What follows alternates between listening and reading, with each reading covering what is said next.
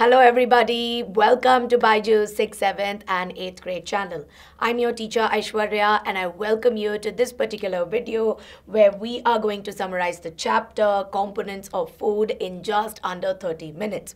So in this particular video, I will be summarizing the entire chapter which deals with concepts of nutrients, which deals with concepts of deficiency diseases and of course what are the functions of nutrients and the tests. So I hope that all of you are excited for this video. If you are, please grab your textbooks and notebooks so that side by side you can mark the important pointers as we discuss. Now, in case if you are looking for an in-depth chapter explanation, the one-shot link to that particular video is there in the description, so you can go click that for an in-depth chapter explanation. But today our intent is to make sure that all of you are able to quickly revise this chapter as your examinations are approaching soon. So without wasting any more time, students, we'll get started. So as you can see, the chapter name here is components of food. Now when we talk about food, right, we are often told that by our parents only, that don't eat junk food, things like chips, pizza, or, or even chocolates in some cases. As a matter of fact, they tell us that it's very bad for us and we shouldn't eat it regularly. But for some reason, our heart always goes out to eating, maybe a little bit of masaledar chips that is there. But often our parents tell us don't eat all of that, but instead eat ghar ka khana, where whatever we make at home is nutritious, it is healthy. But why are we told to eat our food? What is there in food that, everybody's obsessing about? That we need to eat 3 times a day, eat it properly on time. So why is food so important? Well, whenever I talk about food, I always tell one thing. Food is the fuel that drives our body. So just like how car needs petrol, we need food. Otherwise, we will not be able to survive. Because from the food that we eat, right, we get a lot of energy to carry out various activities. You imagine if you didn't eat lunch and you went to the playground during your PT period, you'll be feeling so tired, right? You will not have the energy to run around and play your favorite sport. Now at the same time, whenever, especially in this age that we are in, where our body is growing, our body is developing. So if we eat the right kind of food and healthy food, we see that it also has a very important role to play with growth and development of the body. Now, along with that, we also see that at times, let's say when we fall down or when, if at all we get hurt ourselves, after a few days or a few weeks, we tend to heal ourselves, right? That scar, that scratch that was there before is no longer there now. So if you see that the way we healed ourselves or the way we repaired ourselves also is something that happens with the help of food. Now you must be thinking, how exactly? I will tell you in some time. Now, repair is not just exterior, but repair is interior also. So, within our body also, various repair mechanisms or various ways in which they repair themselves, all of that happens inside our body. And for all this, we need food. So, what is food exactly? So, you can say that food that is there is nothing but, just give me a moment. Food that is there is nothing but a substance, or it's something that we eat and it has certain components that help us get energy, that helps with growth and development and for repair. So what are these components that are seen in food? Now, if you see, there are a total of 7 components, right? So we have carbohydrates. So let me quickly write this down. And you can let me know the components as you watch this video, right? So we have carbohydrates, we have proteins, we have fats, we have vitamins, yes. Then we have minerals. And last, then of course we have water. And of course we have dietary fiber. Now these are the components that are there in our food. Now in these components, we call these 5 as nutrients. But we don't call water and dietary fiber as nutrients.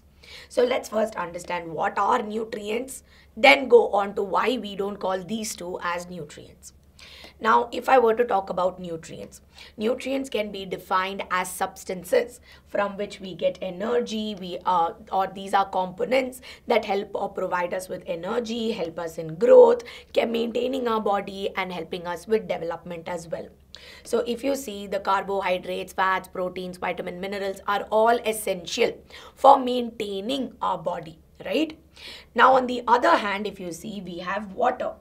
Now, when I talk about water, water, as I said, is not a nutrient. That means it doesn't really contribute for getting energy, or it does not really directly contribute towards growth or functioning.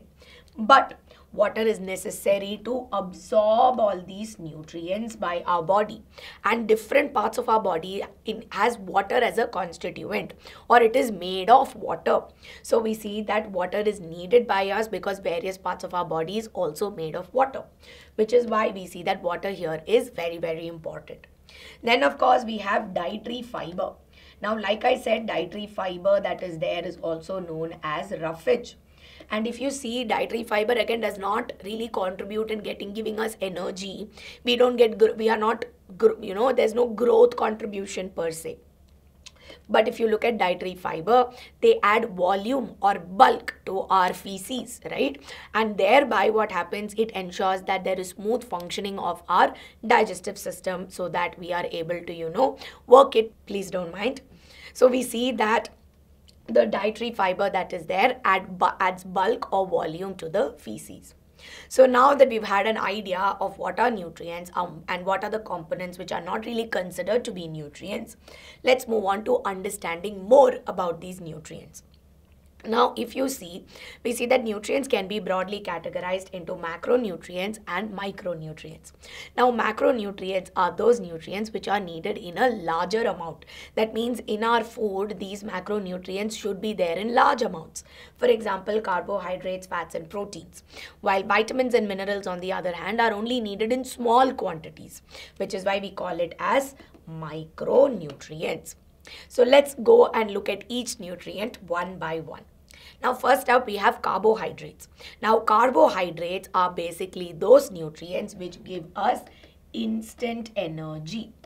Now, what do I mean by instant energy? It means that as soon as we consume carbohydrates, they are utilized immediately by the body so that we get energy.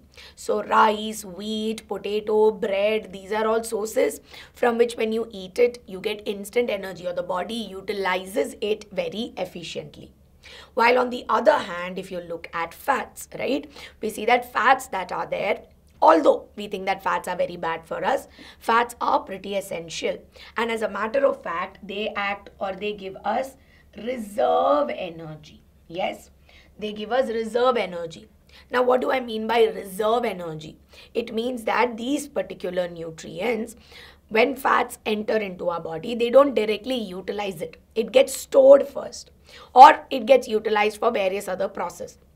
But the energy from the fat is not directly taken. But let's say in our body, we haven't eaten, let's say, for 4-5 hours, right? For some time we have not eaten, or for a long time we have not eaten. But in such cases, it's not that, and we need carbohydrates or we're running low on energy. So in such cases, what will happen? It will not be like our body will wait till carbohydrates come in, but rather it will have a reservoir of energy, right? So it will have the stored energy kept, so that in such cases, when let's say we don't have enough carbohydrates to get the instant energy, they will use these fats. So if you see peanut, ghee, butter, various nuts that are there, they are all very rich sources of fat. So now I hope you know and understand the difference between carbohydrates and fats. Now, the third nutrient that we have here are the proteins. Now, before I go to that, here's a quick fun fact for all of you.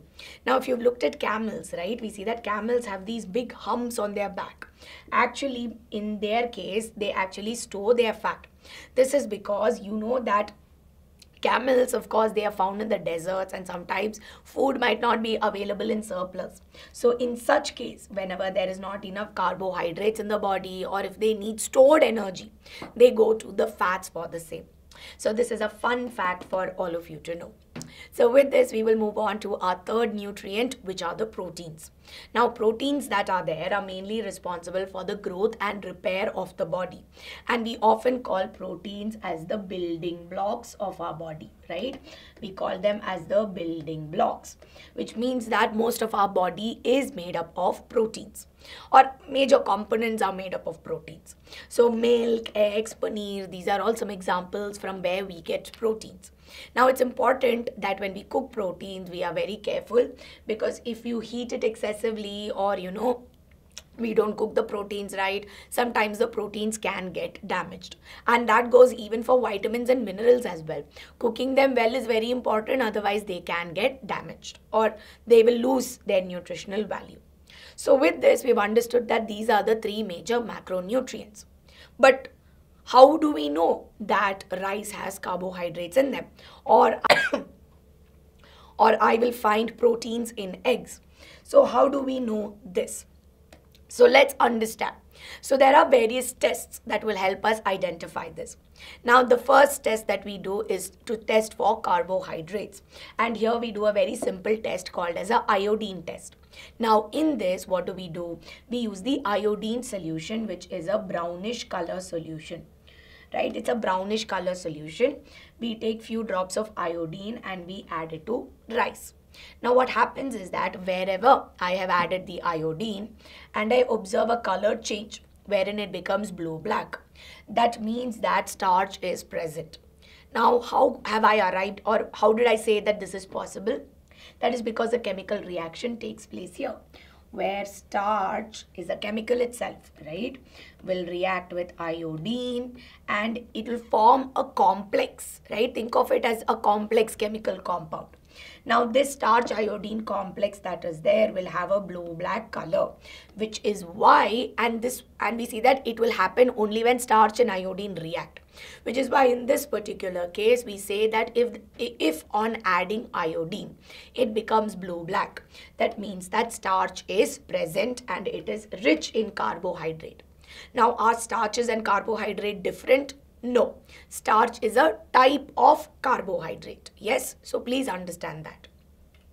Next up, we have the fat test, which is done with the help of a translucent paper or a butter paper.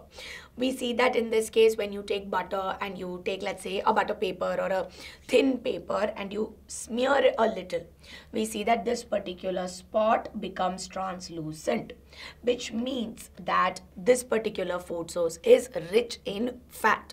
So if you've normally seen, right, when let's say we take a newspaper itself and mama makes bhajis, a lot of pakoras at home. So when she takes it from the deep fryer and she keeps it on the paper, you see that the space wherein the paper has come in contact with the pakoras has now become little translucent, right? Which is why in this case, if there is a translucent spot, that means fats are present. Now next up, we will have a look at the protein test. The protein test is also known as the BYJU'S test. Now, for the BYJU'S test, we require two components. We require caustic soda solution and copper sulfate solution. Now, in this particular case, let's say we take a sample of protein. It could be protein powder, or maybe we could take some green grams, make a paste out of it, and then make a diluted solution. Both works. But let's say we take protein solution, right? And in this protein solution, let's add 2 drops of copper sulfate solution plus 10 drops of caustic soda solution. Now, when we add this, right, so 2 drops here, 10 drops here, and we mix it, we observe a color change. Now, copper sulfate is blue in color, right? But when copper sulfate, caustic soda and protein comes together, we observe that there is a color change to violet.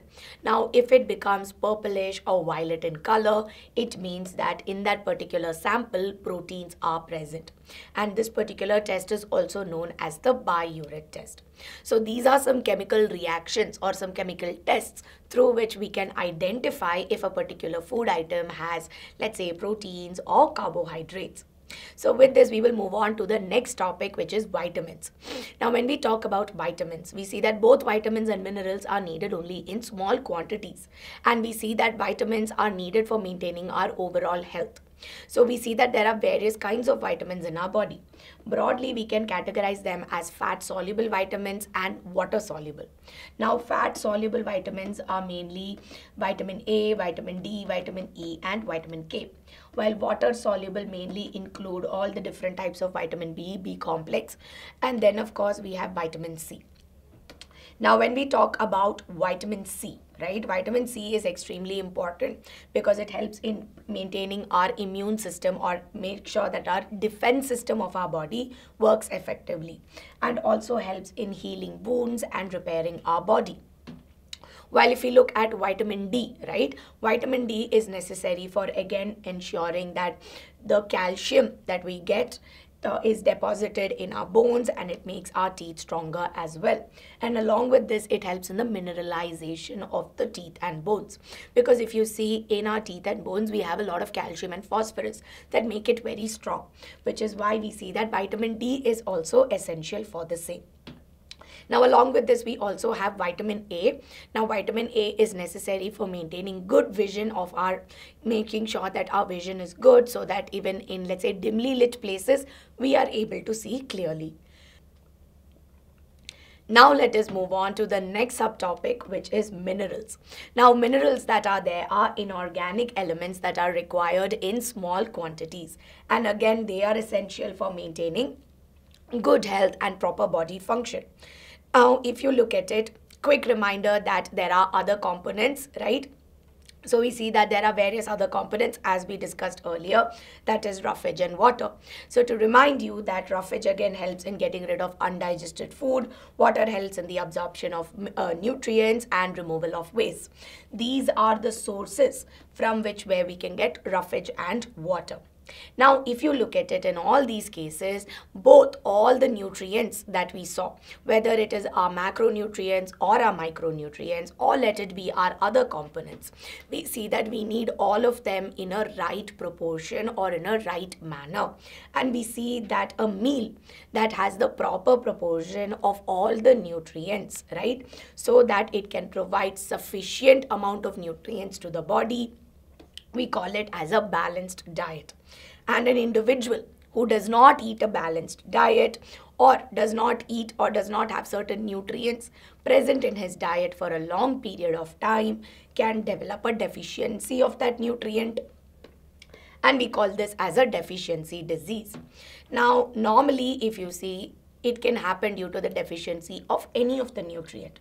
Let's say if carbohydrates and fats are not present, the body becomes very weak, there is severe hair fall, and skin also becomes very dry. Now understand that it is not that there is a lack of nutrient for 1 day or 2 days, but we are talking about the prolonged absence of a nutrient from the diet for quite some time. So this is the consequence of this is the consequence of lack of carbohydrates and fats in the diet. Similarly, if there's not enough proteins in the diet, it can lead to discoloration of hair, in some cases diarrhea and stunted growth. Now, of course, again, mainly it also goes for vitamin deficiency. So like I said, vitamin A is essential for giving us good vision. And if there is an absence or a deficiency of vitamin A, then it can cause a condition called as night blindness, where the individual will not be able to see clearly in dimly lit spaces.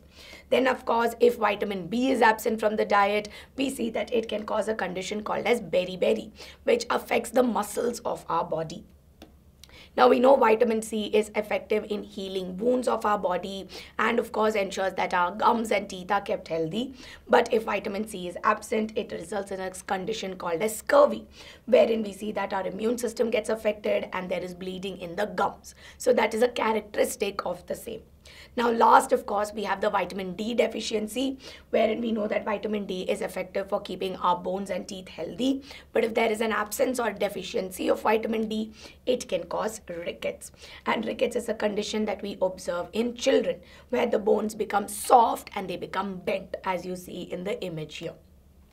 So with the students, if you see, we come to the end of today's class where we have revised the entire chapter, Components of Food.